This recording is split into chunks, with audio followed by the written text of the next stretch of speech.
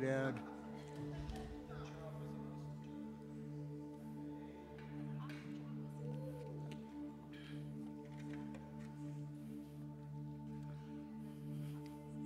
Well, I got to tell you, it's been quite an experience going through my first hurricane.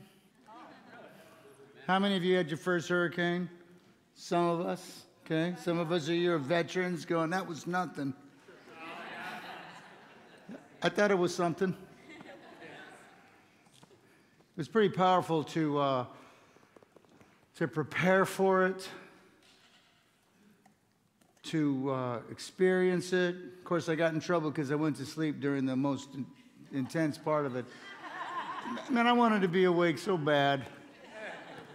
I went to sleep. You know, the wind would wake me up, and I'd wake up, and my wife was sitting there next to me like this, and I'd go, ooh, that's scary. So she wasn't happy that I was like Jesus, resting on the boat in the midst of the storm. And then the aftermath. You know, it's been, everybody's cleaning up, everybody's worrying about somebody. You know, Joe's parents, they had to move out of the house because there's 4 feet of water in it. You know, Wayne, our bassist tonight, his roof got all jacked up. It's a lot of pain and struggle. Angie's taking care of all kinds of people at the Hope Center right now. In fact, if we need, what do we need, Angie? Right now, the most thing that we need is water. We have no water. Water. We need canned items, so like protein items. We have no peanut butter right now. So we're just trying to help the 2 shelters that are still open by sending stuff while also taking care of the normal clients that we have. Water and protein. If you've saved and you have tons of stuff, please donate it to us. Yeah, instead of taking it back to the store, give it to the Hope Center. Okay? And as a pastor, you know, I've gotten all kinds of questions. Like, why? And so I know we've already talked about this twice. I'm going to talk about it a third time. There's a passage in Isaiah 45. It's one of my favorites because it's just so powerful. It's God, 45:7. I form light and create darkness. I bring prosperity and create disaster. I, the Lord, do all these things. Now, the context is God talking to Cyrus. He says, to Cyrus, whose right hand I will take hold of, to subdue nations before him, to strip kings of their armor, to open doors behind him, so that gates will not be shut, before him. I will go before you. I'll level the mountains. I'll break down gates of bronze. I'll cut through bars of iron. I'll give you the treasures of darkness, riches stored in secret places, so that you may know that I am the Lord, the God of Israel, who summons you by name. For the sake of Jacob, my servant of Israel, my chosen, I summon you by name and bestow on you the title of honor, though you do not acknowledge me. I am the Lord, and there is no other. Apart from me, there is no God. I will strengthen you, though you have not acknowledged me, so that from the rising of the sun to the place of its setting, men will know that there is none besides me. I am the Lord, there is no other. I form light, I create darkness, I bring prosperity and create disaster. I, the Lord, do all these things. Then he says in verse 9, woe to him who quarrels with his maker. So I want to talk about that quarrel a little bit, because I've been surprised by people's reactions to the hurricane. Okay, why would God allow this? Now, I'm surprised that people are surprised. I mean, there have been hurricanes, storms throughout history, right? You know, as far as you can go back into history, you're going to find there were storms. And you have to know that storms weren't originally intended. They didn't arrive until we introduced sin into the world. And then humanity now had, moral sin. And what was surprising is the natural world was negatively impacted. We talked about this for 2 weeks in a row. The good news is there does come an end to these destructive forces. Revelations 21, and there will be no more pain, no more sorrow, no more tears. Okay, we got something good to look forward to. However, there are questions from Christians that surprise me. Pastor, I prayed that God would push the storm off the land so that nobody would get hurt. And instead it attacked the Virgin Islands and the Keys and Cuba and Florida. How can I trust God if he won't answer my prayers? So it was a little bit baffling to me because actually this person is somebody that I consider a good Christian. Okay? Now, that's a good thing to know because you can be a good Christian and still be confused, right? But here's the deal. You shouldn't be confused. I would suggest that your prayers were not unanswered. This was supposed to be a catastrophic event.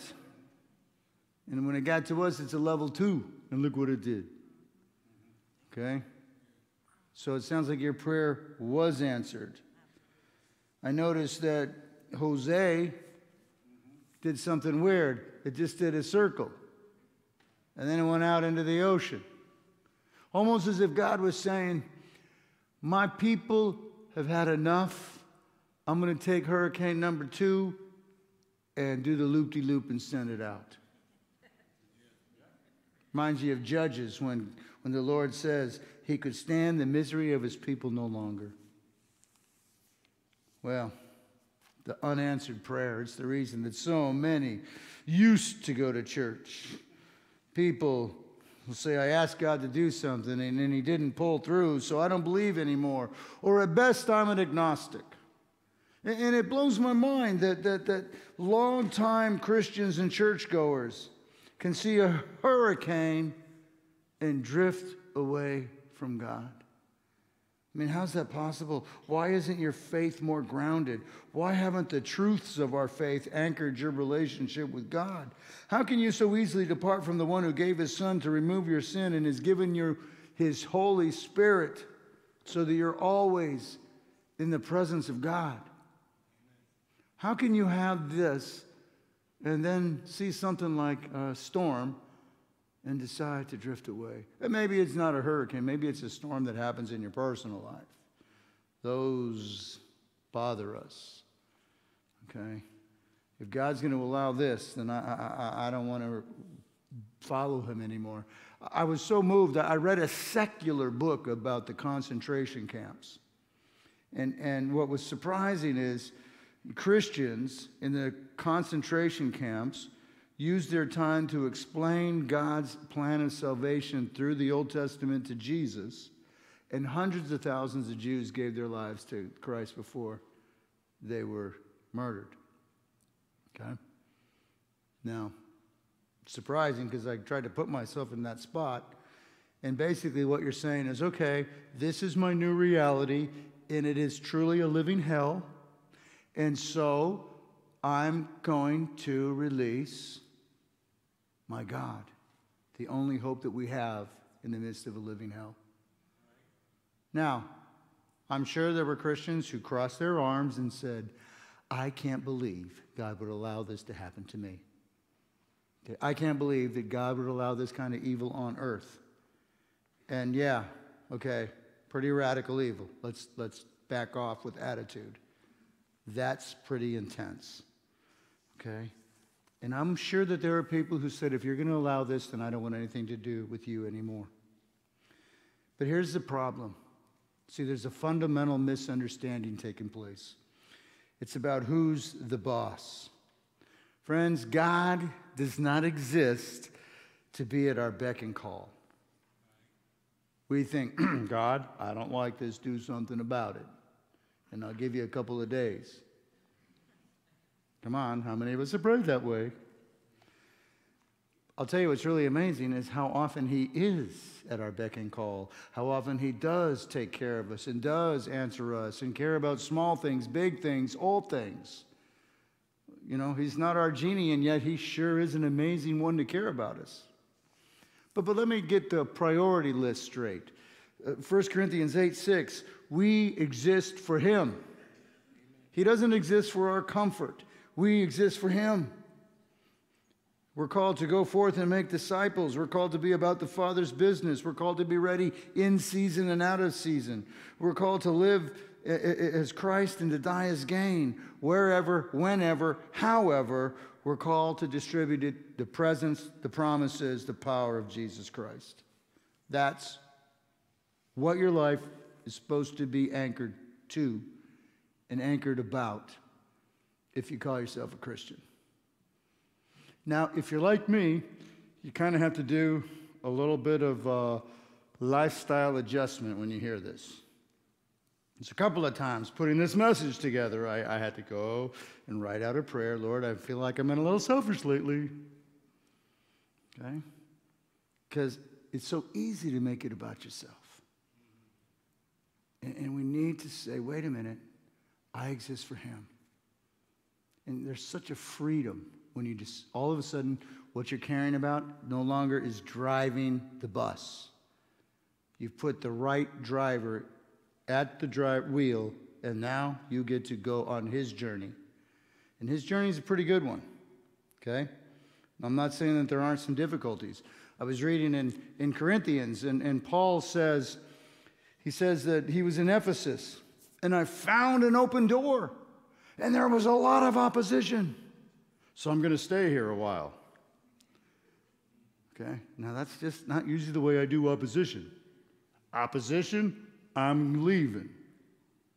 He stays, $50,000 worth of occult material gets burned, and the city becomes Christ-centered. Okay? Because he stayed in opposition. He didn't get mad and leave. He stayed because he saw the opportunity. Now, if he was looking personally at the situation, would he have stayed? No. But he saw the spiritual opportunity, so he stays. And by the way, this is one of God's specialties, to show up in the midst of our trials. Okay? Sadly, he usually shows up late to exercise our faith, you know. He wants to see, are we really trusting in him, or are we just using him for an advantage? And he shows up and he redeems sin, our sin. He fixes brokenness that we make, brokenness that other people do to us. He removes our pain because our focus is no longer on me, it's on him. And friends, I think it's when our prayers seem unanswered that we most need to trust God. Job said, though he slay me, I will trust in him. Well, that's powerful. Though he slay me, I will trust in him.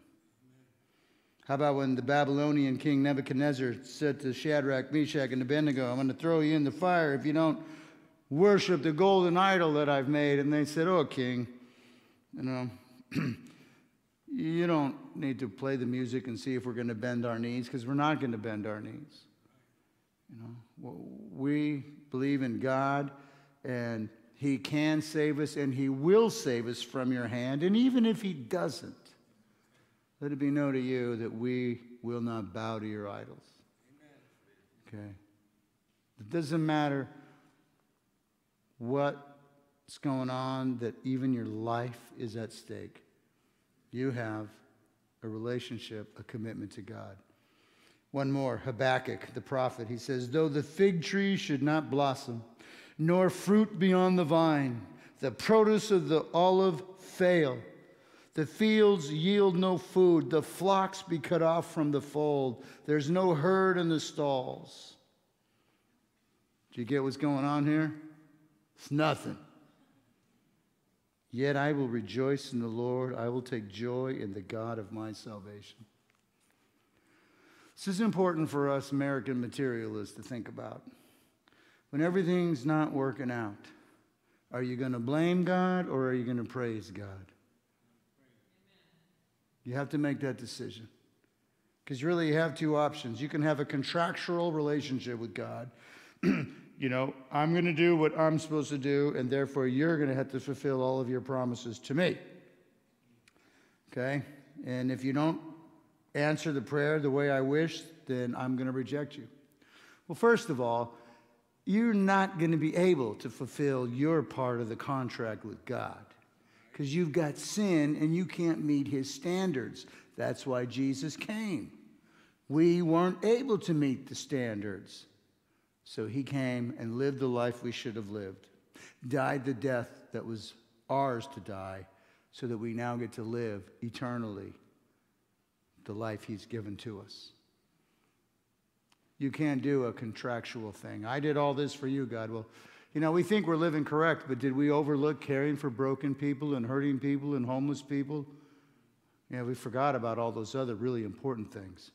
We think just because we don't swear that we're okay. Well, I'll tell you, there's a lot of other sins that are kind of more important to God. Now, I'm not trying to encourage you to swear. How about this? What if you just decide to enter into a relationship with the Father whereby we make an unconditional commitment to the one who made an unconditional commitment to us? He gave us his Son. And it's not a shabby gift when you realize that he was in the beginning creating everything that we enjoy, and all things are made for him. That part of the Trinity, God, sacrificed himself. The source of life subjected himself to death so that all of us can have life. You know, yesterday I was talking with Neil, and it said it pleased the Lord to do this. It pleased him, made him happy to have his Son killed so that you could be restored to him. Do you see what kind of love he has for you? It's amazing. It really, really is amazing. Well, the more we understand his ways, the less we need to trust him. And what does that mean? Well, the more we walk with him and understand that he's in control, then we don't cross our arms and say, explain yourself to me, Lord. You know, we just go, he's a good God. And I don't understand what's going on. But I've walked with him long enough now to know that it's going to be all right. And that brings us to our passage, Isaiah 45. I bring prosperity and create disaster. Now, does this mean that God is the cause of evil? No. It means that regardless of how chaotic things appear in the world or in your life, God is in control. When you read the Bible, God represents himself as the absolute sovereign over the whole universe. All of nature, all of government, and all of us, our wayward hearts, everything under his control. This means God overrides and overrules. He works out his plan in history. And you know, in our text, you have to understand something. This was written 150 years before Cyrus was born. And the Lord said, I am going to guide you by the hand and make you the king of everybody. Calls him by name 150 years before Cyrus, in some far-off country that Isaiah is not even aware of, becomes king. He announces it. And the reason is because God has Babylon taking the Israelites into captivity, and he's already got a plan to bring them out of it 150 years before they even go into captivity. Do you see how much control God has over the affairs of the world? This is pretty radical. And then there's all kinds of nations that Cyrus conquers. Nations, some of them, you know, I never heard of. The Syrians, the Assyrians, the Arabians, the Cappadocians, the Phrygians, the Lydians, the Carians, the Phoenicians, the Bactrians, the Indians, the Babylonians. You need to know that when Cyrus conquered Babylon, it's talked about in Daniel 5. And the way they did it is they diverted the flow of the river, the Euphrates, so that the water would go to the nearby swamps, and they could then walk in on the riverbed to take over the city. But check this out. The riverbed had gates of bronze, so you couldn't just walk in. You couldn't just swim in. But do you remember that passage that I read? It says, I will go before you to subdue nations, to open doors so that gates will not be shut, to break down gates of bronze. Do you know that the gates in the rivers to Babylonian were bronze? And for some unknown reason, they were all unlocked. See what God did? He opened the gates of the city for Cyrus. 150 years ahead of time. Now, you know what's amazing? Is it says in Ephesians 1:4 that we were predestined before the foundation of the world to walk with him. And so it's no big deal that God had a plan for Cyrus 150 years before he was king, which means he has a plan for you that started long before you even existed. Kind of impressive, isn't it? Do you see how history is actually his story? And friends, God has two purposes in mind. The one is to bring himself glory. People will say, well, he's a megalomaniac. Why does he need everybody to praise and worship him? Because he knows that we, made in his image to be in a relationship with him, the best thing that we can do is to connect ourselves to the source of life, abundant life, eternal life. That positive relationship is the best thing for all of us. It's not because he's insecure and has a fragile ego. No, because he knows that when we're in that place of worship and adoration and we see this God who loves us so intensely, yes, then our lives are going to work correctly. And the second thing is this. His purpose is to preserve a people for his glory. God used Cyrus to bring his people back and to bring the Jews back so that Jesus will then come forward like it was originally planned. And here's where it gets really cool. When he says, you know, I am the source of light and dark, good and evil. Cyrus was a Persian who was exposed to a dualistic concept of God and the world. See, the good God who created light was called Ahura Mazda. Anybody drive a Mazda? And the evil God, creator of darkness, was Angra Mainyu. And God is telling Cyrus that there is not two gods or forces in heaven or on earth, not one good and one bad God. All things are under his control, and nothing happens without his permission. John Calvin, he clarifies, undoubtedly the Lord is no representative of evil, but he does make use of evil so it can bring forth good. You saw what Harvey did, all that devastation, and you saw how people came together, okay, and started caring about each other. I mean, it even happened on my street. The neighbor that doesn't like me, I went and cleaned up all the debris in front of his house, okay? And I wanted him to know it was me, but he wasn't around.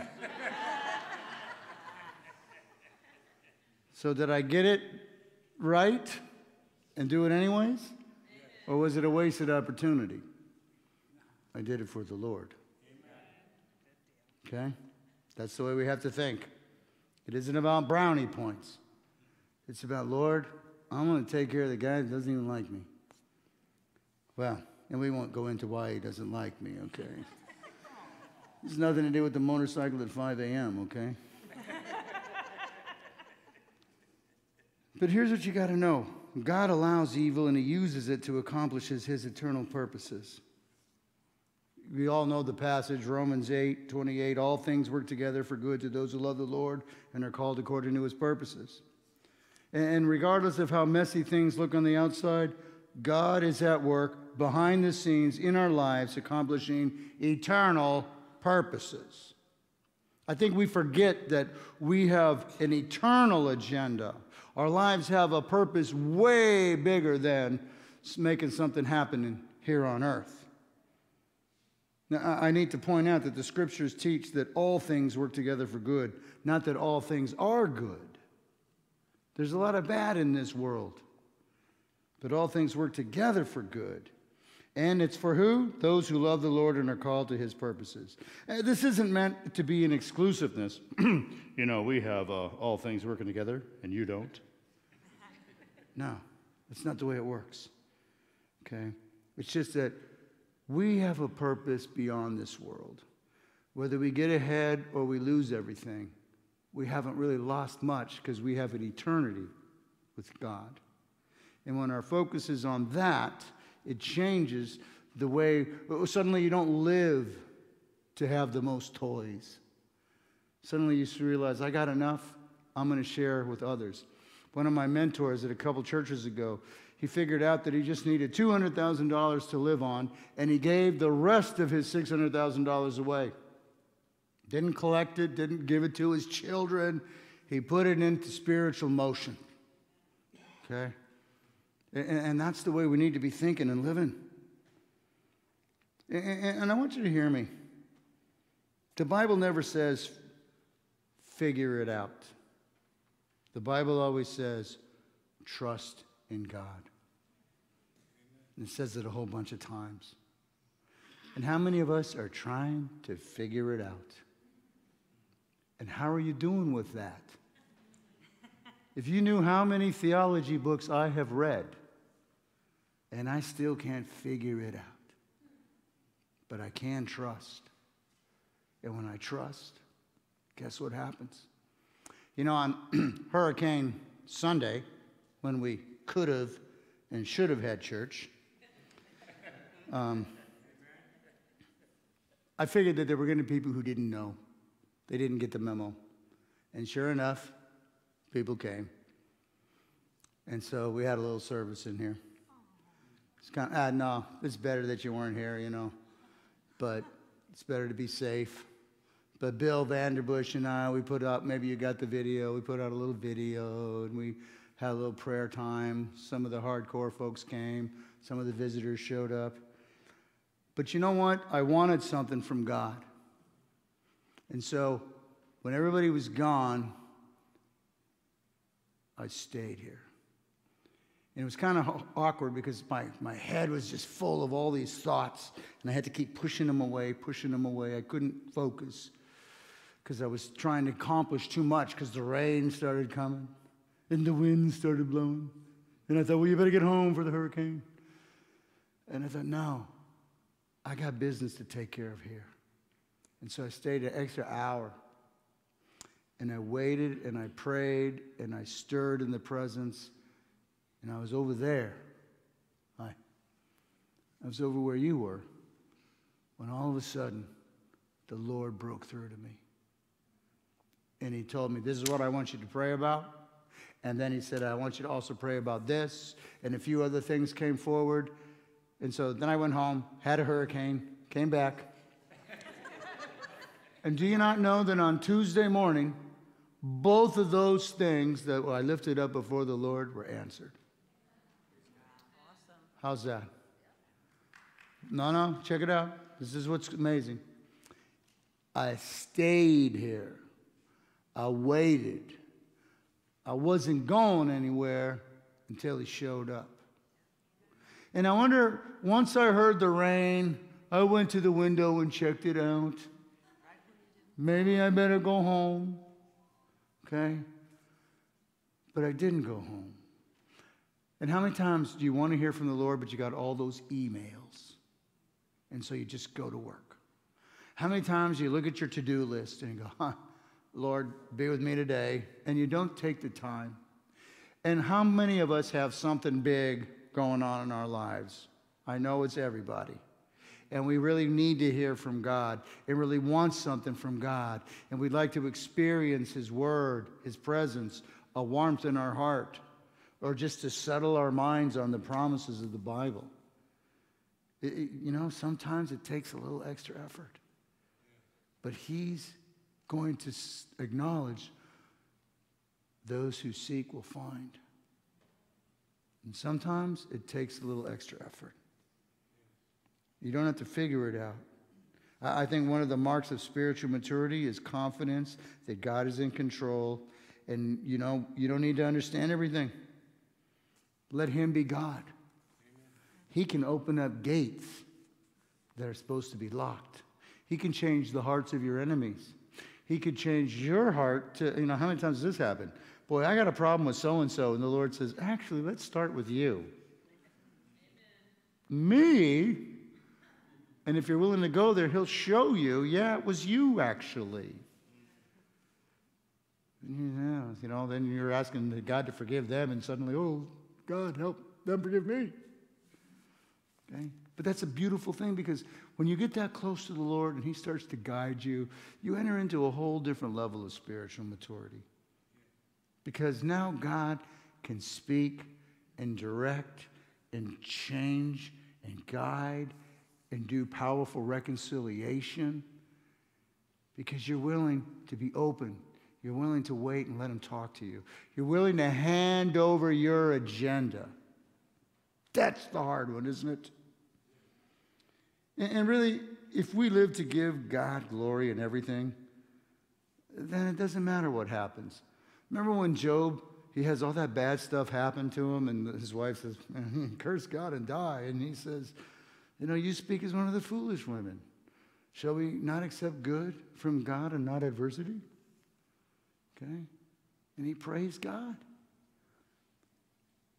Well, the psalmist prayed, your way was through the sea, your path through the great waters, yet your footprints were unseen. Psalm 77:19. Want to know how people see God's footprints? It's when we're following in Jesus' steps. That's how they see God. USA Today's headline was, faith groups provide the bulk of disaster recovery in coordination with FEMA. Okay. Who's out there helping with the disaster? Faith groups. That's us. Okay, and this is what Jesus' people do. People who go to religious service give far more to charity than those who don't. Billions of dollars of charity and care is provided by religious hospitals, or millions of hours in community service by church members. It's us. We step forward and show the world this is how you're supposed to live. We set the example. We set the standard. And everybody goes, yeah, that's the right way to do it. And they might not even acknowledge God. Remember, Cyrus doesn't acknowledge God, but ends up doing God's will. We can have everybody following God's will if we're willing to follow our Lord Jesus. Well, we're supposed to be the salt and light of the world. So let me ask, does that sound like your life? Does that sound like the way you've been behaving? Does that sound like the way you order your day, order your calendar, order your checkbook, order your conversations, so that you are a dispenser of hope and encouragement and blessings to other people? I already admitted I had to go write down on my prayer sheet, Lord, I've been a little bit selfish lately. Sometimes we forget, and we think it's about me, and we measure everything about how it affects my life. And we need to turn it around and say, wait, you've got my life. I just need to get busy with your calling. In fact, I'm going to say this. Is my life part of the ongoing stream of fighting pain and suffering and evil? And I bring it up because if your response to a natural disaster is, why are you allowing this to happen to me? It indicates that everything's all about you. And as long as everything's all about you, it's going to be a very small world. Because our life is all about God. When you say, wow, Lord, I'm still alive, how can I help others? The Holy Spirit flows. It determines the power of the Spirit that's going to come through you. When it's all about me, it stops here. When it's all about Him, it's the Amazon River flowing powerfully. So, are you strategizing on ways to release the power of God to other people, to bring a spiritual healing? And I was talking to one of our Stephen ministers yesterday, And he said he has a missionary friend in China, sees miracles all the time. What is that disease where somebody's all crippled up? Is that muscular, or whatever it is? The hands are releasing regularly. That's what his friend in China is. Now, I got a friend in China. He goes over there to get cheap labor so we can bring back goods and make a killing. He's a Christian.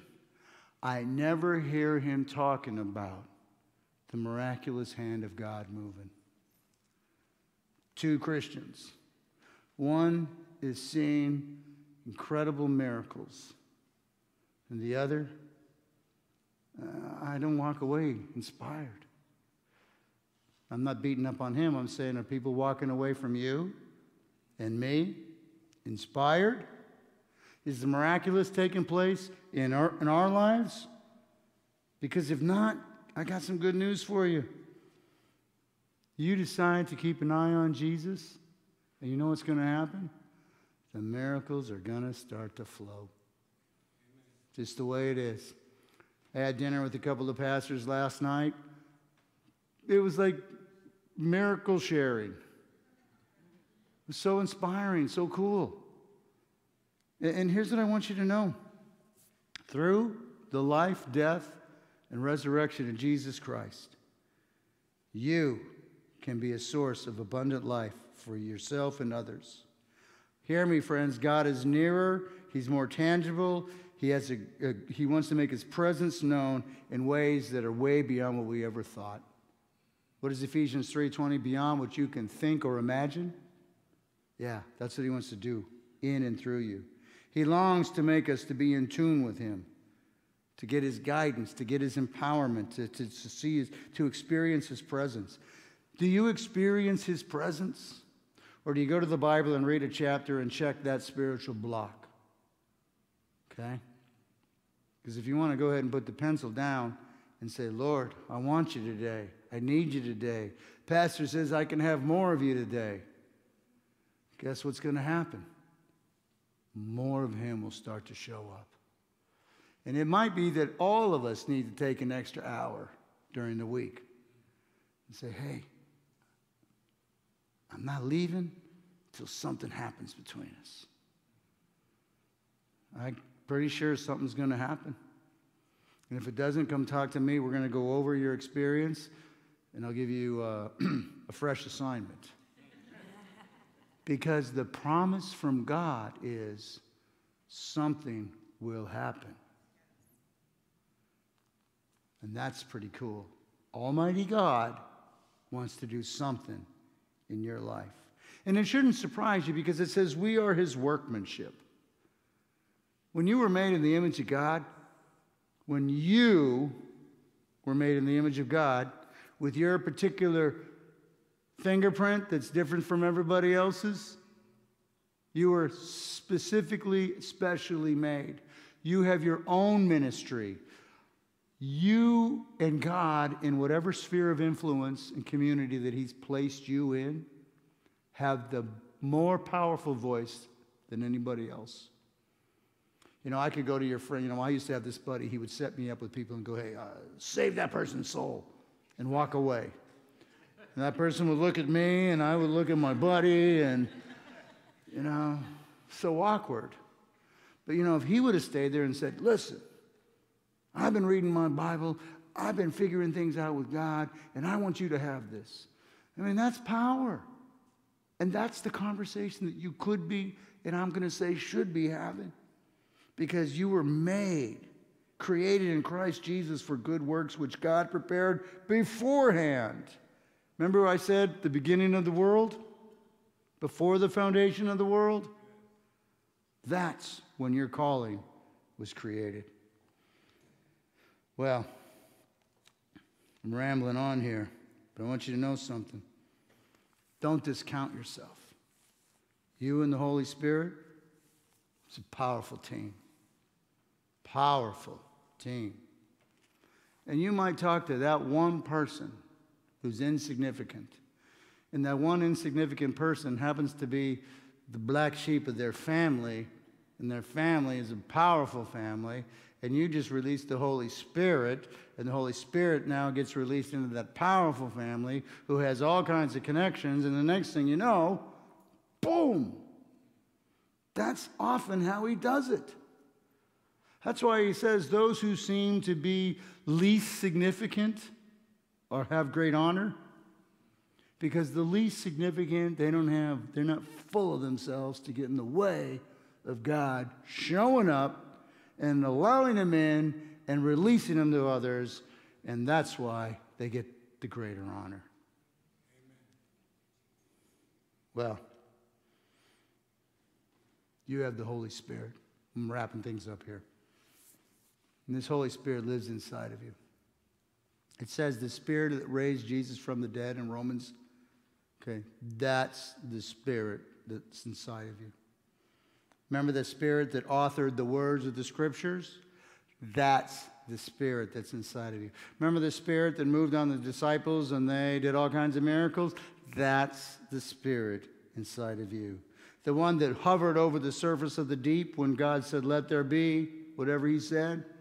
When he breathed into the human and it became a living soul. Okay?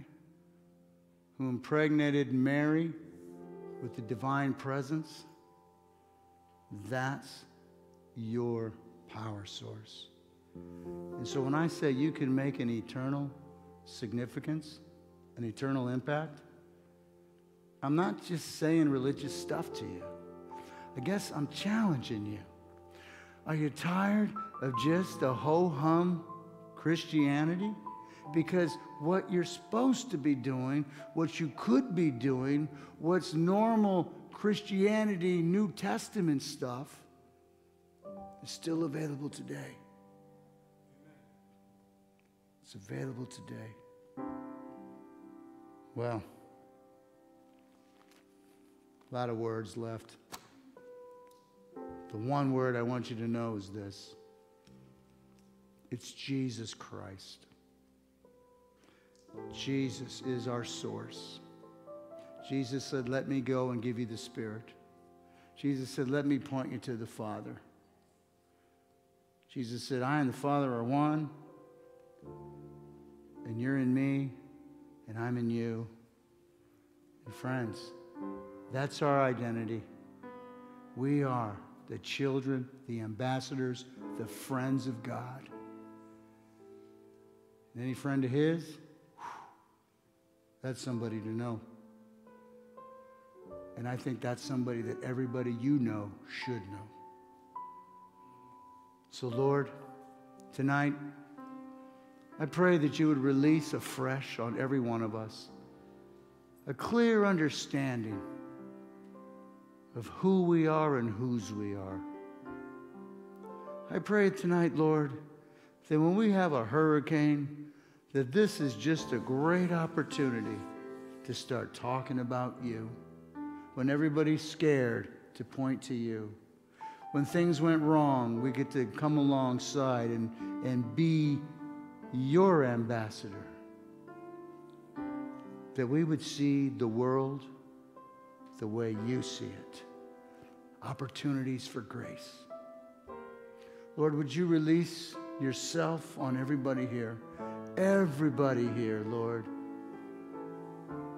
You know who needs healing. You know who's hurting and struggling. You know who's dealing with something emotionally. You know who's here smiling big because, wow, you're always showing up. We celebrate you. In Jesus' name. Jesus' name. The name of Jesus Christ, our Lord and our Savior. Amen. Friends, I got some prayer warriors who are going to be over here for you. I got communion ready to deliver to you. Judy, would you make sure the communion gets out to everybody? Friends, most importantly, I want you to take